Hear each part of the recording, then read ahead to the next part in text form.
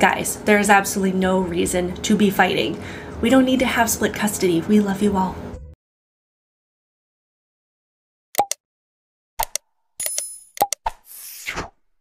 Welcome to my channel, Outspoken Samantha.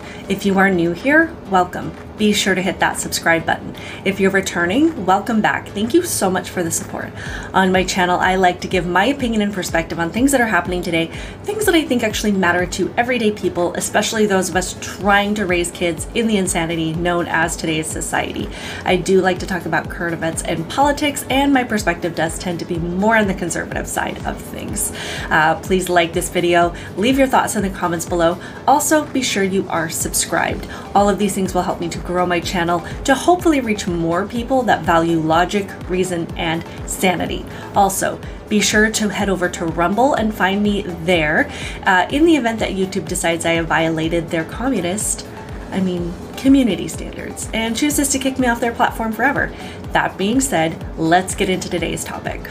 So as you can tell by the thumbnail, I do want to just briefly offer my thoughts on this whole situation between Steven Crowder and the Daily Wire, and just kind of from a viewer's perspective, from those of us that are just bystanders, just watching this whole mess unfold, what I'm sure quite a few of us are thinking. And of course, you can leave your additional thoughts in the comments, because I really am interested in everybody's perspective on what this looks like from the outside looking in.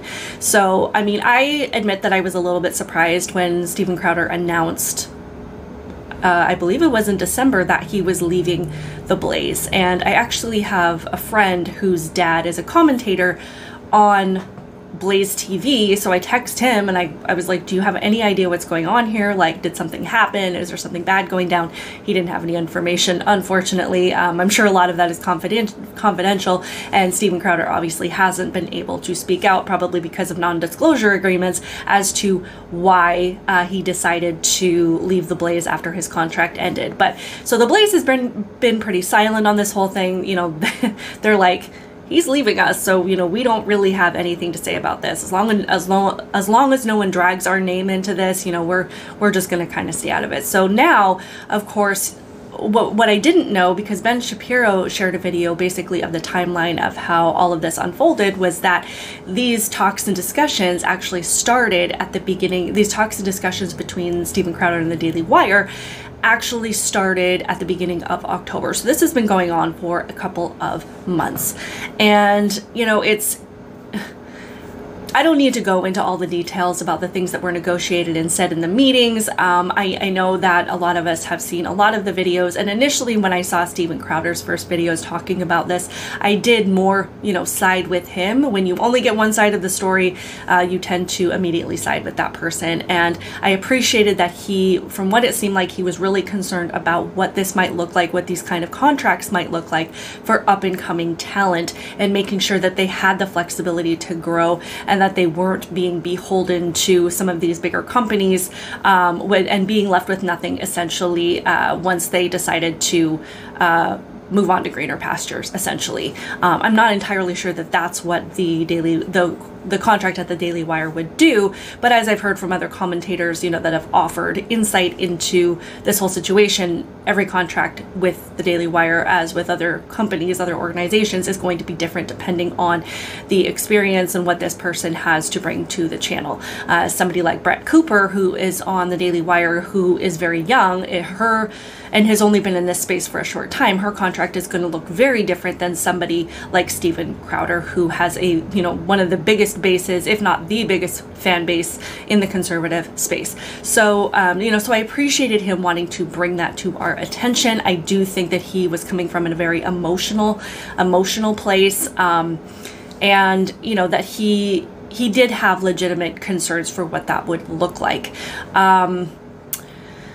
Then, of course, Jeremy Boring got on and went through the whole contract line by line about what they offered, which I think is kind of a questionable move. And then Ben Shapiro recently released a video explaining the entire timeline of how things unfolded, and he really didn't have a whole lot to say until he until he felt that Steven Crowder was attacking Jeremy Boring personally, and then he, felt like he needed to stand up for his best friend. And then Candace Owens got on there and, kind of called Steven Crowder out, because essentially by slinging mud at all of the Daily Wire, even without naming names specifically about who was involved, he essentially was slinging mud at the organization as a whole. So it's just a lot that's going on. And I saw Steven Crowder's videos, and then I watched an entire video of Lauren Chen. She broke it down from a very neutral perspective as somebody who has, experience with getting offers from places like the Daily Wire and the Blaze, and then ultimately choosing to maintain, her independent channel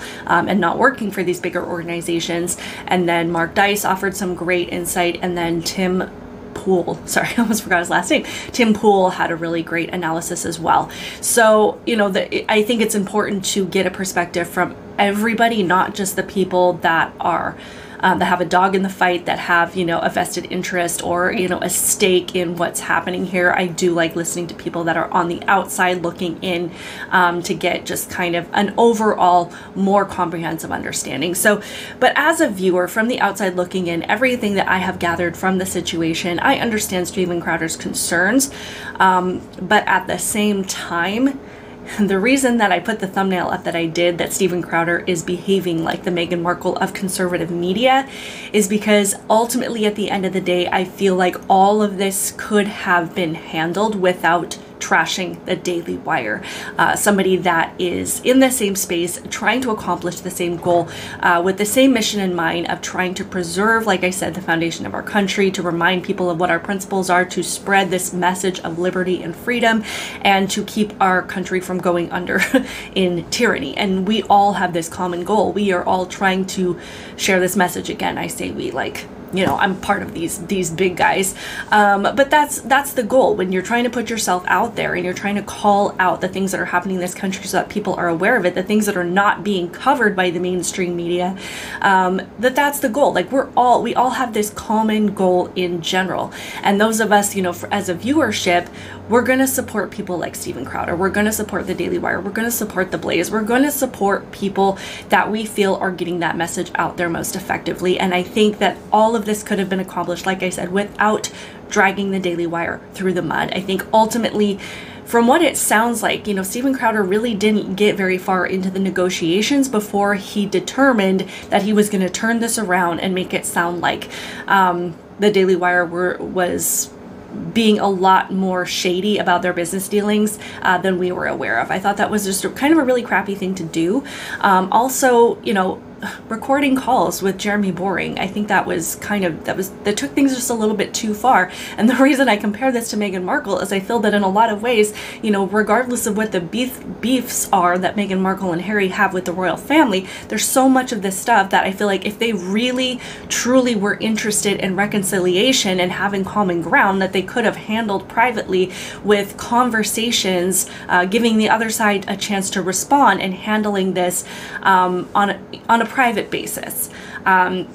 So to come to to come out publicly with it, with doing things like recording phone calls, and then as he bought the domain for this website called Stop the Big Con, and accusing the Daily Wire of being more in the pockets of big tech than on the side of the conservative movement, I think that was really kind of not a great move, not a great thing to do.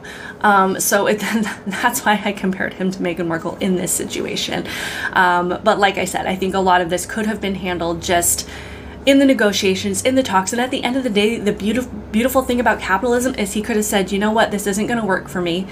These are not the terms that I feel are beneficial to me, and I think I'm going to just create my own independent organization. And in doing so, because he's got a big enough base, he's got enough resources to do it, he could create the kind of organization that he thinks would be beneficial, especially to up-and-coming talent, to these, people that are new to the space, to provide the kind of opportunity that he feels the Daily Wire isn't offering people. And he is welcome to do that, and that would be an amazing thing to do. And I truly hope that that's where he takes his next steps in business. And yes, without the the backing of the Daily Wire, it'll probably be a little bit slow over growth, but again, he has got the base, he's got the support. I'm still failing to see what the benefit was to going public with all of these things and dragging the Daily Wire through the mud when he was never, you know, beholden to them. He was never obligated to sign anything. He wasn't being forced into anything. He had the freedom to simply walk away and say, this offer isn't going to work for me.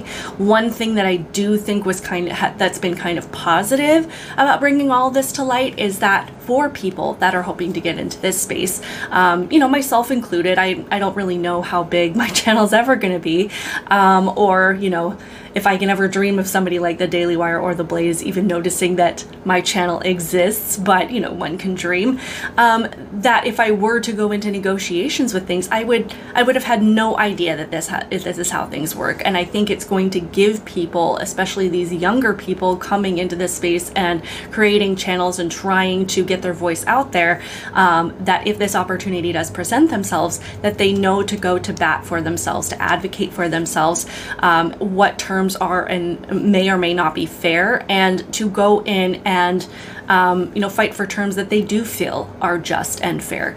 So I think that that has opened up a really important conversation, especially as this you know, this space is constantly evolving and growing and changing, and, you know, no two days look the same, that, you know, we're able to talk about, hey, how do we want to be productive in this space? What do we want it to look like? How can we best protect commentators and people that are advocates of free speech? How can we protect those rights and their speech going forward, especially with these bigger organizations that have the resources to do so? So those are just my thoughts. I do wish Steven Crowder the best. I will continue to support him and watch his channel, as I will, like I said, everybody else. You know, I love the things that they say, and I hope that this whole thing settles down and that they are able to reconcile in some ways, because, you know, the last thing that we need right now is more conflict, especially amongst conservatives, because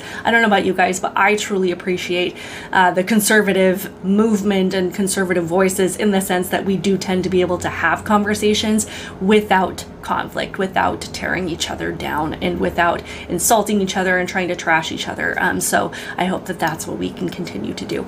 Let me know your thoughts in the comments below. Also, I have noticed that I've been getting a lot more viewership lately, but a lot of you aren't subscribed, and you really should ask yourself why. Why? So please subscribe to my channel, help me to grow this channel. Also hit the notification bell so that you can get a notification every time I post a video, and I will see you in the next one. Bye.